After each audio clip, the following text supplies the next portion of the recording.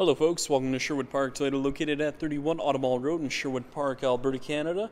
Today I'm going to be showing you this 2017 Toyota Sienna SC technology. Now the most notable features on this SC technology is its DVD player. You also have your blind spot monitoring and your navigation system. Now I'm going to go through a couple more features on the inside and outside of the vehicle just to get you better familiar with this 2017 Toyota Sienna SC technology. Let's get started. Now, a couple of the exterior features that you will see on this SC is its daytime running lights. You also have your fog lamps.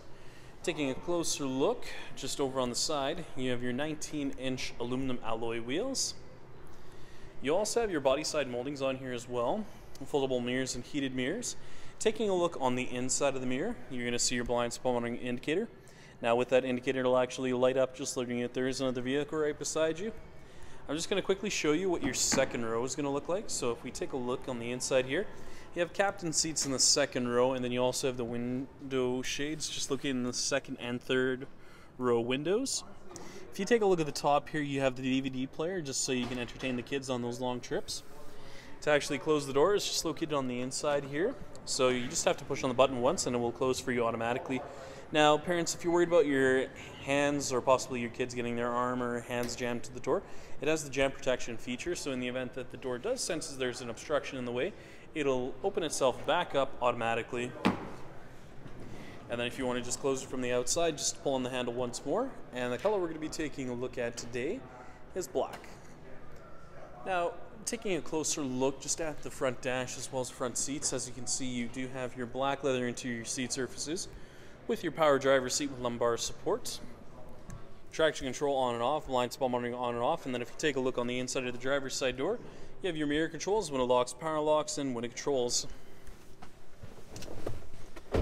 Now a couple of the controls you'll see here on the steering wheel include your volume control, seek function, mode select, voice recognition, Bluetooth, scroll function for your multi-informational display with your cruise control.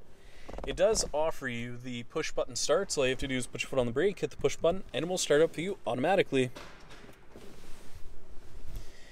Now, if you take a look at the multi-informational display, you'll see a couple of different features on here. You have a digital speedometer with the distance to empty, fuel economy. You can also go through and take a look at your compass, audio, messages, and your settings menu. So if you take a look on the inside, you have your ECT power, as well as a couple of other additional settings just so you can personalize everything for yourself. Taking a closer look now at the center dash as well as the touch panel display, you'll see a couple of different features. So if you go inside the apps menu, you have your navigation, audio, phone, as well as a couple of other additional features. Down below you have your hazard lights, you have your temperature control settings located down below with your rear temperature controls as well. Mounted to an automatic transmission. And taking a look just down below here, if you actually take a look, you do have your USB and auxiliary input with your heated seat controls for your driver and passenger with your power outlet, an additional one just located down below.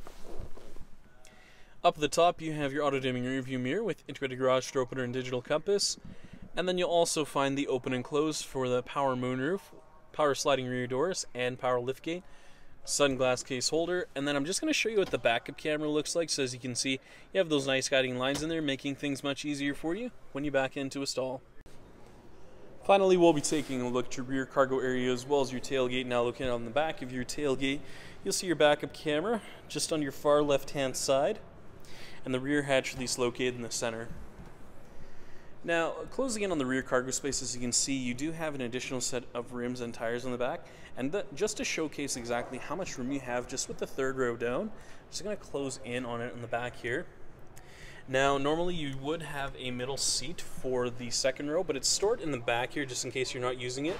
But if you are using it, then it actually acts as additional cargo space for yourself. And then when the seats are folded up, there's still cargo space located down below there, just in case you do need it. Now, the other nice thing with this SC Tech is it does come with the cargo liner in the back, which is nice, because in the event that you spill any liquids back here, it makes things a little bit easier for you to clean up afterwards, just because you can have it removed and clean up properly. It does have a 60-40 split for the third row, and then on the right-hand side, you'll find that power outlet. Now, when you're all finished up, all you have to do is just push on the back of the tailgate once, and it will close for you automatically, making things a lot easier for you, especially when you have your hands full of grocery bags or the kids' sports bags. Thank you so much, folks, for watching this video today. If you have any questions, please visit us. We're located at 31 Automall Road in Sherwood Park, Alberta, Canada. Phone number is 780-410-2455, or please visit our website at sbtoyota.com to get us by email. Once again, folks, thank you so much for watching this video today. If you have any comments or any additional questions, please leave them in the comments section located down below. Other than that, make sure you have a great day, and I hope to see you next time.